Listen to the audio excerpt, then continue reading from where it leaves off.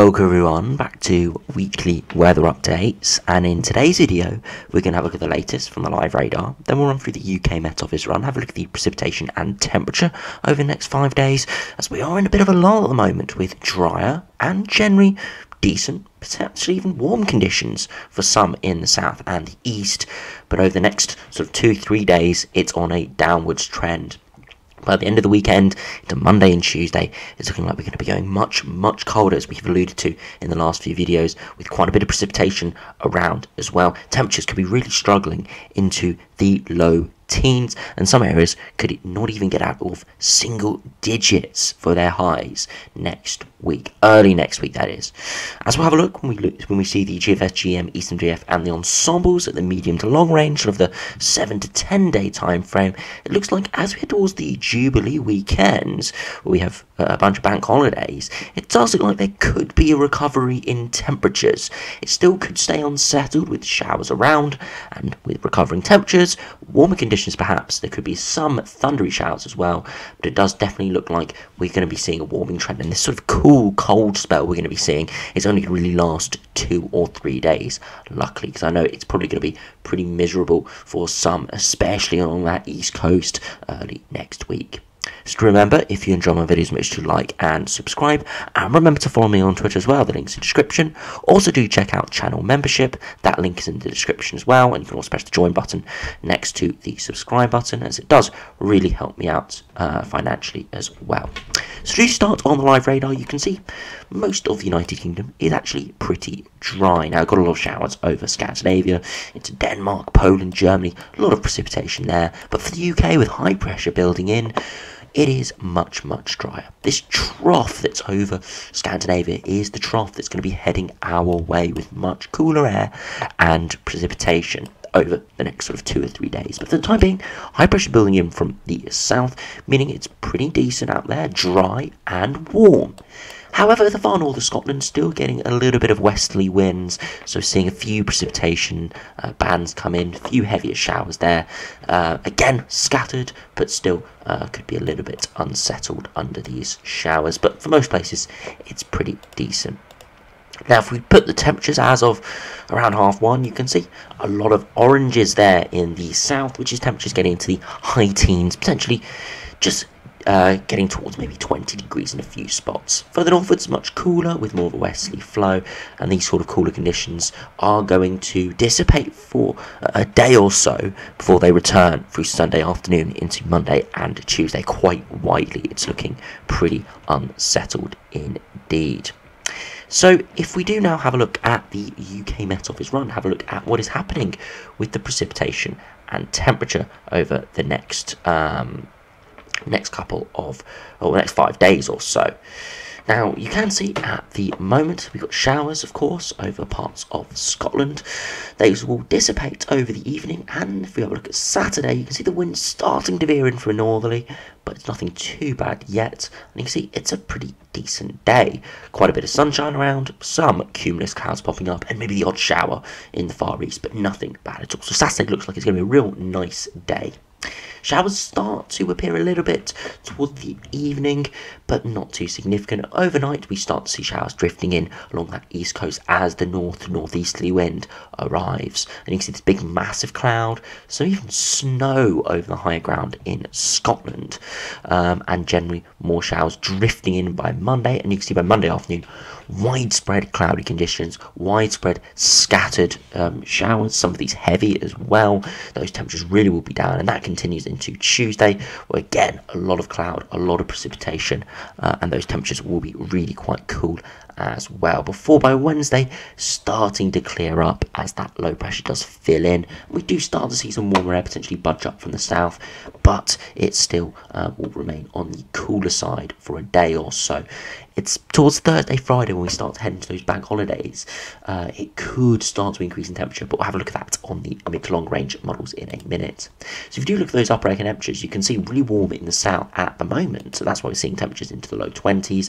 But that cold air is going to take over, and as I said, by Saturday it's gathering just offshore of northeast Scotland, but by Saturday afternoon to Sunday it moves in.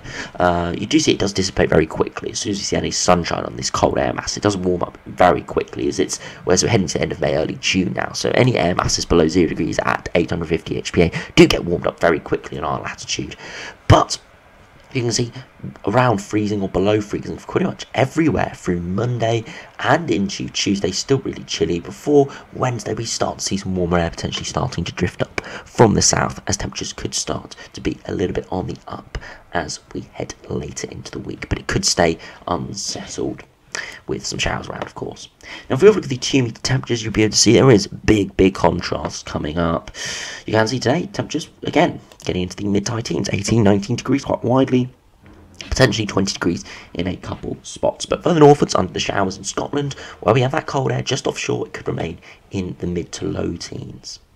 As we head through to Saturday afternoon, it's going to be the best day of the weekend really, and you can see widely 18, 19, 20 degrees. That warmer sector shifting further southwards and westwards. So the further south and westwards you are over the next sort of 5 days, the better conditions you're likely to be seeing in terms of temperatures. Along that east coast, it is starting to cool down, only 11 to 14 degrees. And just you wait for Sunday, it's going to be chilling down significantly. You can see that area of sort of 18, 19 degrees has completely dissipated. We can see a few areas, maybe 15 to 17 degrees, especially over the Republic of Ireland, but widely, especially through central and eastern areas, 10 to 14 degrees. And with a northeasterly breeze, a lot of showers around, it's going to feel chilly out there. It's going to feel pretty miserable. And as I said, a few areas here hardly getting above single digits. And that continues into Monday, where we see this even more widespread. Very little yellows, which is sort of 15 degrees above showing here, and quite a lot of sort of 8 to 12 degrees along that east coast in northern England, Scotland. Really chilly. Some places, across the whole of Scotland, we might not see temperatures get above much above sort of 12 or 13 degrees, which is really cold for the end of May, heading into the start of meteorological summer. Now by Tuesday, we start to see a little bit of recovery in temperatures in the far south and southeast as the warmer air does drift up, perhaps 17, 18 degrees there, and by Wednesday afternoon, I suspect that area will grow slightly, but again, all depends on shower amounts. One thing I do have to say is a caveat for these temperatures. The general gist of temperatures could get up to sort of 14, 15 degrees early next week if we see sunshine. But the issue is quite a few areas are going to be stuck under cloud and precipitation, and that can change over the next couple of days. So if it's showing right now sort of 10, 11 degrees, it could potentially get up to 13, 14 degrees if we see a bit of sunshine. Some areas are saying 13, 14, 15 degrees, could easily be 10 or 11 degrees if we see more precipitation and more clouds. So that is something we do need to take into account. These temperatures can fluctuate, they will change most likely. We just got to keep an eye on it, but this is the general ballpark we're seeing early next week. Many areas not getting much above 12 or 13 degrees. Really chilly indeed. So if we now have a look at the mid to longer range, have a look at the GFS, GM, ECMWF and the ensembles, we'll be able to see this pattern evolve on the pressure level, and we'll also have a look at the longer range as well. So you can see high pressure building in at the moment, and that's why we're seeing drier conditions quite widely. Still a bit of low pressure hanging on in the far north of Scotland, that's why you still have showers around.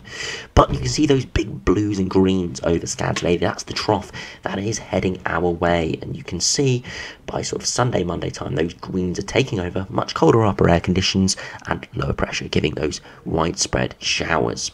Now this low does eventually fill in by sort of Wednesday, Thursday time, and we see slacker winds, so these temperatures will increase, but still low pressure around by Thursday, so it could still be a few showers, but it is filling in, and you can see by Friday afternoon, high pressure firmly building in.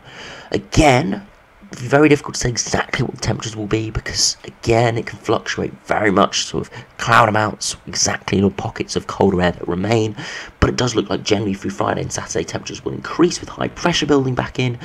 But one thing we do need to watch in the longer term, as you can see a little trough in the Bay of Biscay moving up from the south, that could provide heavier rain, thunderstorms as well, mixing in with very warm air in the longer term. But it doesn't look pretty decent on the GFS run, with higher pressure building back in, slacker winds, nothing amazingly hot coming from the south, but nothing amazingly cold either.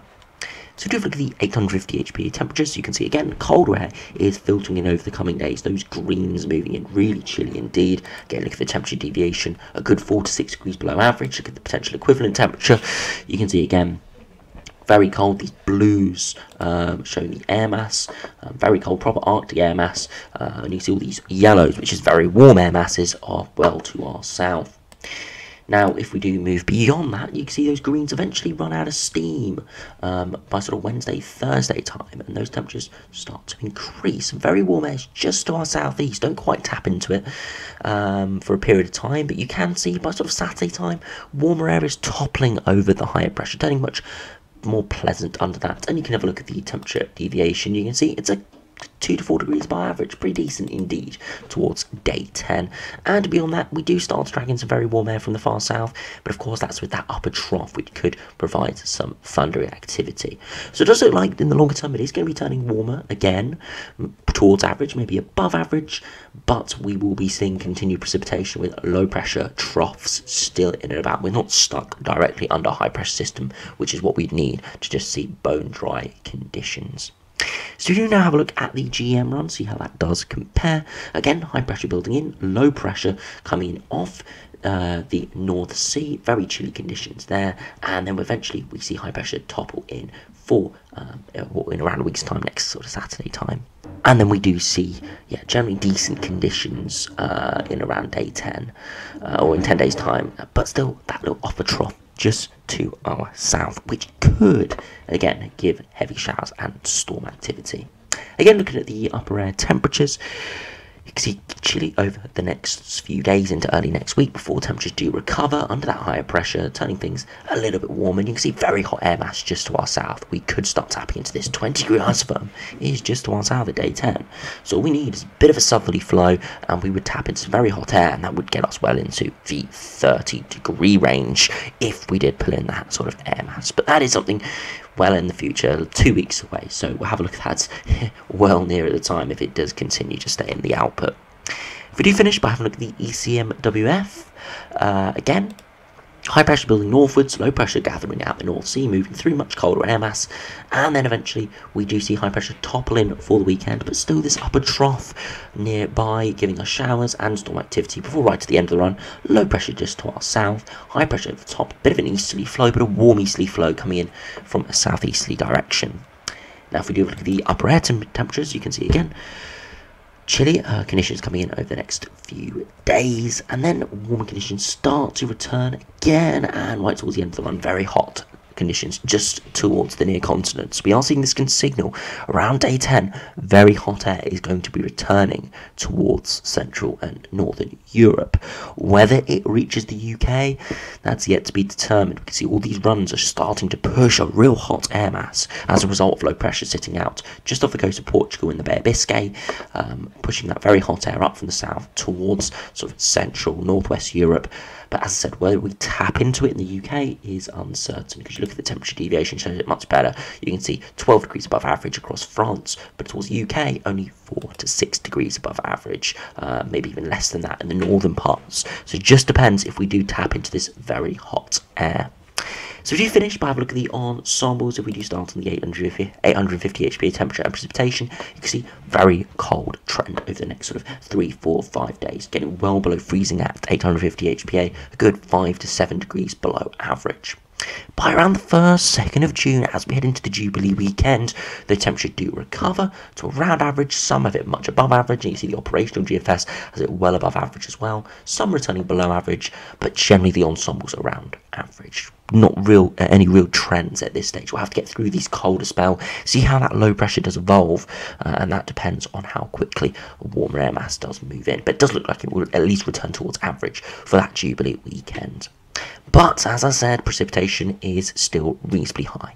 No massive spikes, so no big weather fronts by any means, but could be a lot of little occluded fronts, little systems, areas of showers, thundery activity in the way of convection.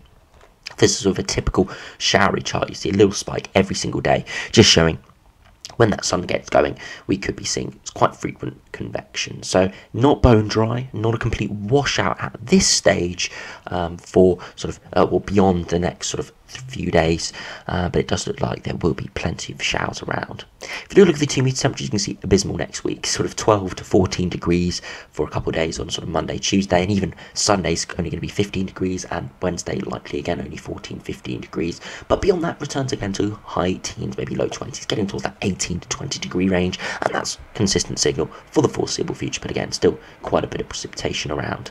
If you do look at the ECMWF Ensembles, very similar, very cold over the next sort of 5 days, returning to around average and staying around or slightly above average for the foreseeable future. Again, increased precipitation signal for that 2nd of June spell.